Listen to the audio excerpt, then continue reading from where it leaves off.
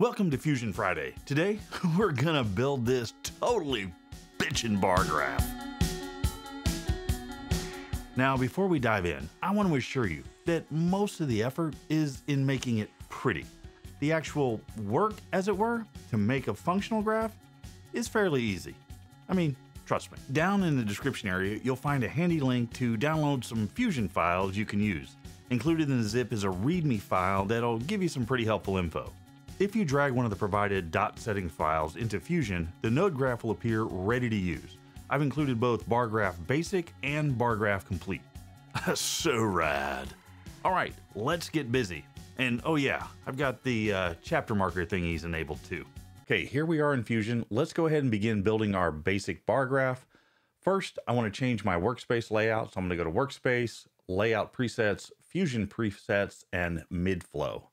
And the reason I want to do this is since we're building a bar graph, it's tall and skinny, so I can stick it over here for the visual, and I've got plenty of workspace for my nodes. All right, two-tone bar graph. Let's go. Background, background. This background is going to be our fill color. So I'm going to say bar fill. This one will be our background color. Bar BG color. I'm going to merge these together, and I'm going to throw the merge into this viewer. Nice and ugly right now, but that's okay. We'll fix it up later. Name this merge. Now, one thing you'll notice is I'm going to name every node every step of the way. Just helps keep things nice and tidy. All right, let's set some colors. So the bar fill color, again, you can pick whatever color you want. I've got one that I've used from the demo. The background color is just going to be sort of a transparent shading color. So the alpha, we're going to set to 0.2. All right, let's grab a rectangle, bring that down. This will be the shape of our bar graph. So I'm going to put it in both of these, and I'm going to name it bar mask. And all I want to change on this is the width to 0.1, right? Skinny, but fat. There we go. And now I can zoom in on this view, and this is the only thing we really are going to focus on, so that's all we need to see. Next, we need to be able to control this fill color, basically mask it out from 0 to 100%. And we're going to use an instance of the bar mask to accomplish that. So copy this, Command C or Control C, and then paste an instance. So I'll click off into nowhere, Command Shift V, paste. Drag that into bar merge, and on this instance, I'm going to rename it to bar fill mask. So this will control the masking of this fill color in the merge, and I'm going to de-instance the center property. So right click, de-instance. And now when I drag that down, it masks out the fill color and essentially gives me the bar graph. So we can see our mostly opaque or transparent background on top of the background. And then I have this fill color that I can control. So let's put in some controls for that. Grab a merge, bring that down. Let's grab a background. I'm going to name this background alpha. Wire that to the merge node as a background. Did I get that right? These little things are too small for me to tell which is which. Yeah, got it right. All right, on this alpha, I'm going to actually pull the alpha all the way down. This is really the canvas that we're going to work on. And this merge, I'm going to rename to control node. Wire everybody up. Boom, boom. Take media 1 out. I'm going to hit 2 on my keyboard. That puts it over in the display, and we're good to go. All right, so for this merge node, I'm going to add a property to it. So we've got, all these properties up here. We're going to add a new control, new property. Right click, edit controls. We're going to call this value. And this will be our value from 1 to 100, representing 0 to 100%. It's going to be a number. It can go on a user page. Default value is 0. It's an integer. Range 0 to 100. The allowed range 0 to 100. It's going to be a slider control. The center is at 50. And we're just going to do this in 1% increments, as it were. Say OK. And we can see it's created a new slider up here for us on the user page called value. And so I want to associate this value with a range for this mask. So in the center property, on the bar fill mask, I'm going to right click and expression. And I assure you, this is not a scary expression. We're just going to change the Y parameter of this point. So the point is point XY, X stays at 0.5. For the Y position, we want it to be based on that value property from control node. So here's the expression.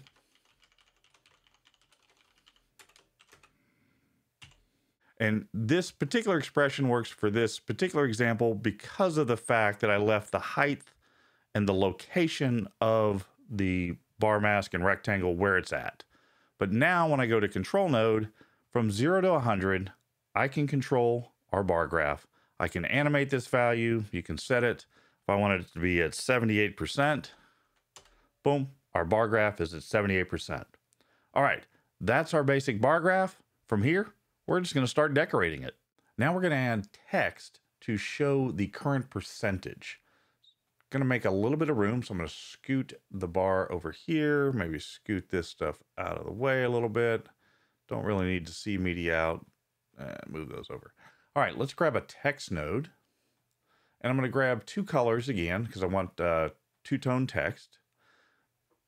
And yes, text does have a color property, but we're actually going to use text as a mask into the two different colors. Use the fill mask to then control how those colors appear. So let's start renaming. Text, I'm just going to call text. I'm going to say text. So the text fill color and then the text background.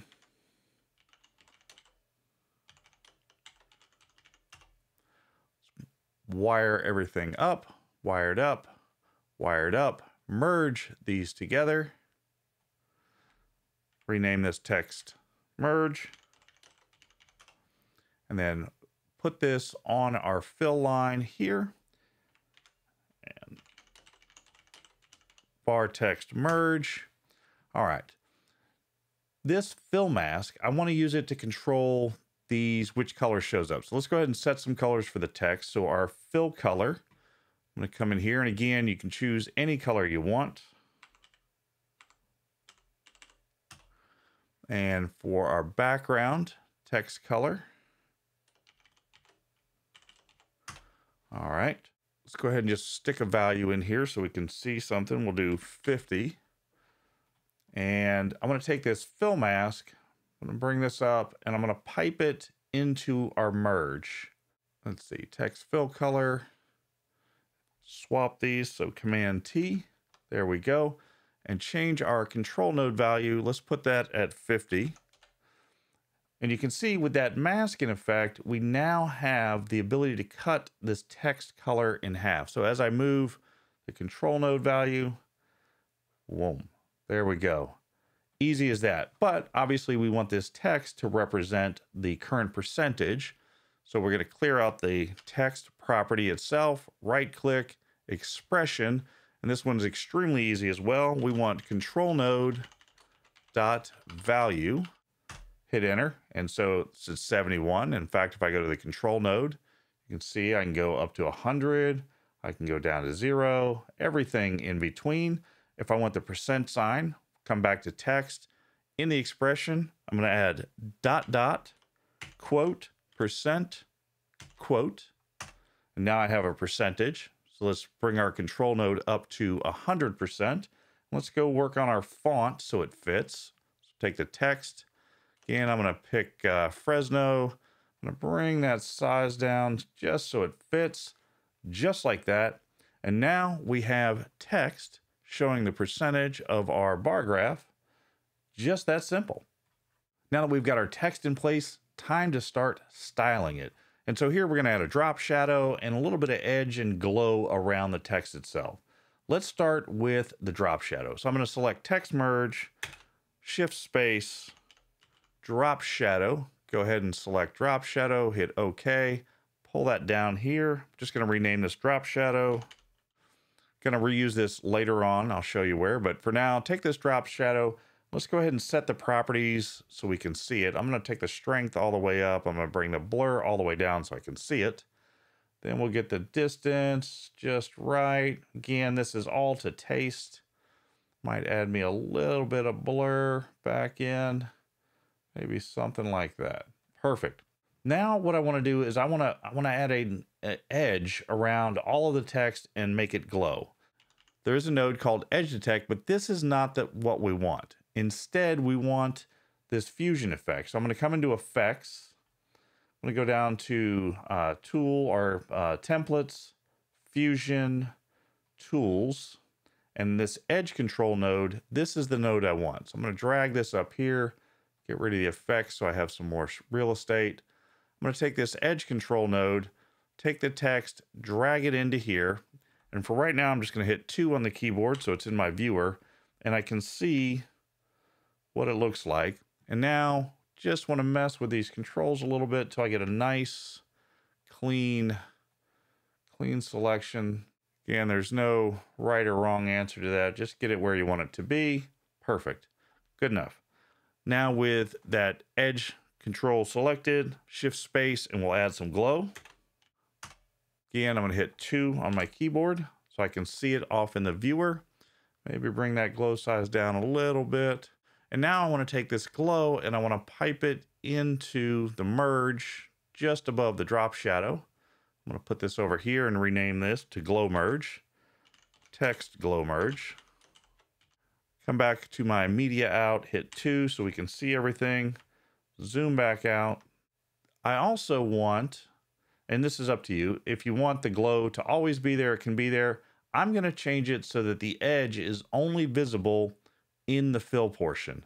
And so again, I can reuse this mask, and this really starts to illustrate the power of node-based compositing within Resolve and Fusion especially is the ability to take a node and pipe it into multiple other nodes to just reduce the amount of work you actually have to do. So I can take this same mask, pipe it into here, and now this edge only shows up as the fill is there. Look at that. Oh, that is so cool. That is so cool. Awesome. All right, let's continue on. With our text now nice and styling, it's time to move on to style the bar graph itself. And again, you can go to your heart's content with this, however you want to do it. I'm just going to do it based on the example I showed in the beginning. So let's start by creating an outline around the bar graph itself. And again, this bar mask is going to come in very handy for this. But first, let's grab a background color, bring this down. We're going to call this bar fill color or bar outline color here. Going to go ahead and merge this up into our main merge. Just rename this bar outline merge. And we want to use this bar mask because that's the shape of it, but we're going to need to change the property. So again, I can create an instance. So select it, Command C, paste an instance of it off into outer space here. Rename this to bar outline mask. Pipe this into our graph. And I want to take this outline and I want to de-instance the border width. And I'm going to de-instance the fact that it's solid. So I'm going to uncheck solid. And then I'm going to up this border width. Perfect. All right. Now we need a border color. So on my border color, pick the color. Come in here and I've got a color. Boop. There's my border color. Pull that down. Let's maybe move that over a bit. Give us a little more working room here. So now I've got a border color. I want this same sort of border color, but I want it on the fill. So I want a border right along the top here. So same thing, border color, copy the color. Click into nowhere, paste an instance, merge up here. This will be bar fill outline merge. This will be bar fill color. And so this fill mask is the mask that I want to use. And I can pipe it into here. And if I do that, I get this. So again, I need a fill mask, but I need it slightly different. So I'm going to take that off. I'm going to copy it, paste an instance of it. And again, I'm going to de-instance the solid. I'm going to de-instance the border width. Now when I plug it in, I can take the solid and uncheck it. And I can bring up the border width. And so for this one, we'll do 0.002, something like that. However, you can see that I've got this border runs down here because it's tied to where the mask is. So in this control node, you can see it'll go like that. We want to trim that away, which is easy enough to do. Take this bar mask, pipe it into this fill mask here, change the paint mode to minimum. Boop. And now I have accomplished an interior alignment of that. Look at that. We've got, oh, that looks so good. So good. Now that we've got the interior, I want to create this little sort of shadow edge on this right side. So again, we're going to take down a color here of the background. We'll leave it like this. We'll just bring it down so it's kind of opaque maybe. We'll say, we'll do bar edge shading. That'll be a good name for it. We'll merge it into our line here. And I want it to be basically the same height as the bar mask, but I'm going to change a few extra properties. So again, I want to take the bar mask, I want to copy it, paste an instance of it, pipe it into here. All right. So not bad. Bar instance, we're going to de-instance the width. Going to de-instance the position and de-instance the soft edge property. So now the width, I'm going to bring that down quite a bit, something like that. We're going to scoot it off to the side here.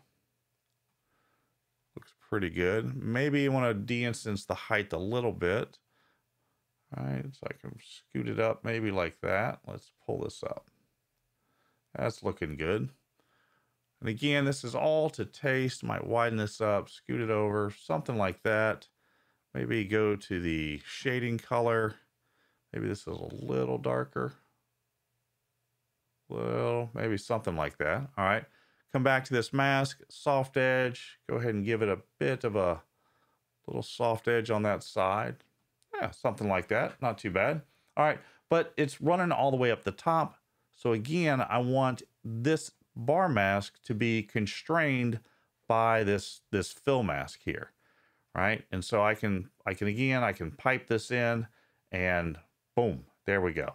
The last thing I want to do is just add a drop shadow to this. So I'm just going to take our drop shadow node, select it, copy it, click off into nowhere, Command Shift V, paste an instance of it, and just drag it into this line.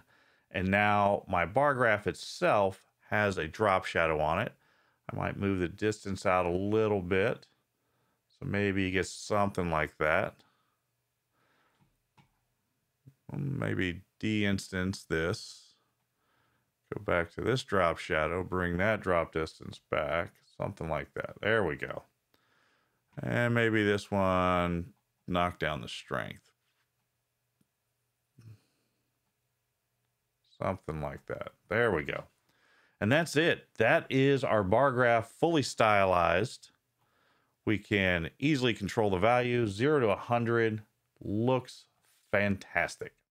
With it all styled up now, the last thing to do is just create a simple macro. So, you know, we might be creating a video where you need 3 or 4 of these to show up for different percentages. I'm just going to show you a quick way to make a fast macro and then how we can use this. So I'm going to zoom out here and so I can select everybody. I'm going to take everything and highlight all my nodes except for the media out. Right click, macro. You can see I already have a bar graph macro, but I'm just going to hit create macro. This will bring up the little macro tool. I'll call it bar graph. And now I need to select the outputs. And you can see control node is already sort of highlighted here because that's the output, which is the output of our composition. We definitely want that. And then under here, we're going to want the value. Now, you can choose, of course, to export all the properties for colors and all of that stuff, more complicated. I'm just going to do these 2 properties just to show you how we can do it real quick. Click the 3 dots. I'm going to hit save. This brings up the default save location. If you're on a Mac, it's here. If you're on a PC, it's somewhere else. I have bar graph. That's fine. I'm going to overwrite it.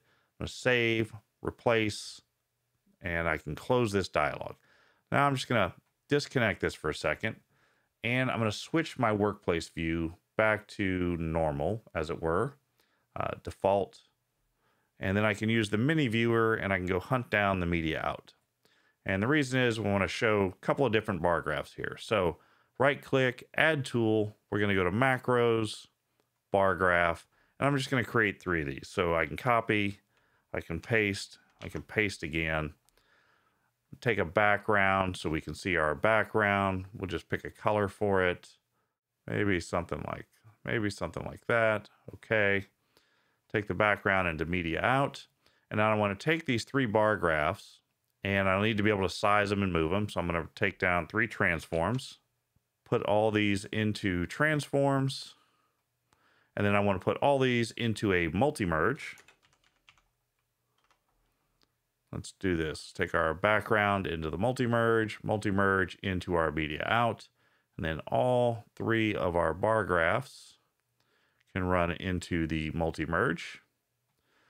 Let's take them all. Let's fit our graph here so we can see it. All right, we'll take the first one. We'll take the center position, maybe to 0.4, maybe a little more than that, 0.3. There we go. We'll take our last one over here. So transform 1_2, 0.7, move that over. And then for each bar graph, of course, we can give them a different value. So maybe this one's at 31%. This one can be maybe up here at 67. The last one maybe is down here at 34%. Take our background. Maybe we bring that color a little darker, something like that. There we go. And that's it. Now you have bar graph control that you can create, you can animate. So I could go to, let's go to frame, let's say at 2 seconds we want these. So let's do this real quick. I'm going to go to frame 48 and all the bar graphs, I'm going to create a animation key on the value property. We'll then go to 0, frame 0, and bring all these values down for their keyframe value to 0 to 0. There we go.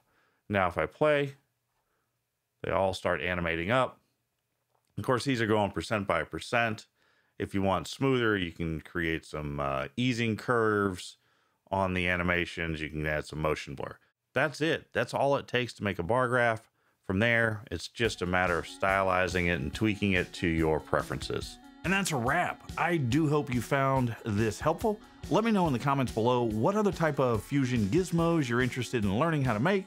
If there's a particular video tutorial, say in After Effects, and you want to see the Fusion version of it, let me know that too. All right, until next time, do whatever it is you do, be a good human, and I'll see you in the future.